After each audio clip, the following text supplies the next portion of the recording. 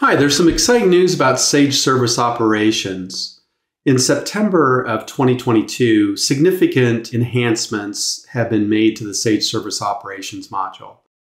In a cloud-native Sage Service Operations platform, you now have the ability to do functions that you previously had to do in the Sage Service Management module. So what do we mean by that? Well, you can now invoice directly out of Sage Service Operations to your customers and don't have a need to go back to the service management to complete the work order processing cycle.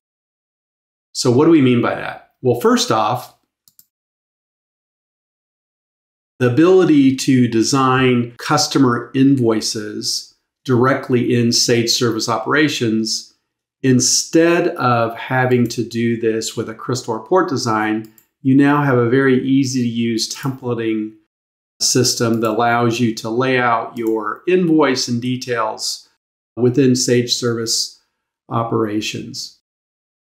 Let's take a look at one of the changes that now occur in Sage Service Operations that you want to invoice a work order that's been complete. So let's look at this invoice right here, 23348.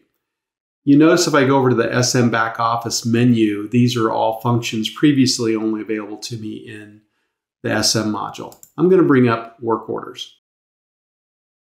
You can see different work orders we have here, and you can filter off by different types of statuses. So here's ones that have been completed, not invoiced, and we can sort different directions. So we want to bring up this Napoli's work order, 23348. So right off the top, we can see details about the work order, that we're going to fill out this work order. When I click on register, you're going to see all of the information that's going to flow from the field to the invoice. If we had any inventory that was pulled, we would see that here.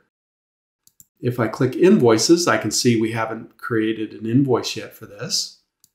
If there was any purchase orders, likewise. So let's go ahead and create an invoice.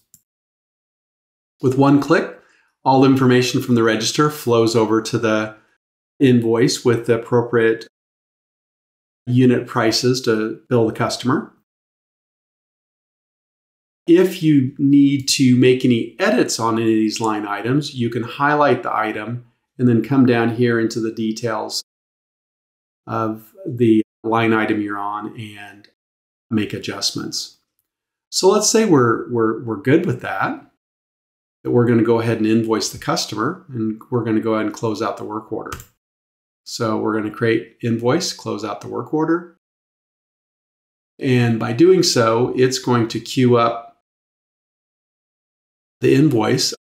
We're going to go ahead and email that to the customer directly from here. I didn't have a customer email previously pre-filled, so I'm just going to type in my own.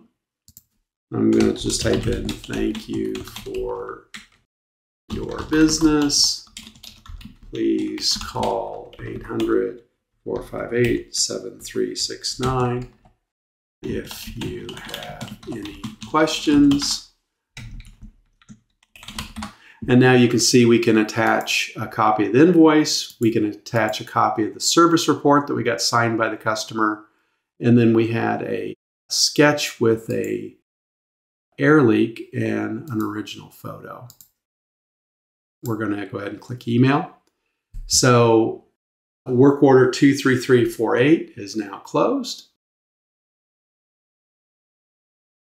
So let's go ahead and take a look at that invoice that was emailed to the customer. We can see that invoice 46647 from Bangert Computer Systems was sent and received. And attached to the email, we can see that we have a photo. Along with that, we have a copy of the service report that was reviewed and signed by the customer. Here's a copy of the sketch that was provided to the customer. And then last, here's a copy of the invoice that was sent to the customer. So right out of Sage Service Operations, you can complete the work order process, invoice your customer directly via email.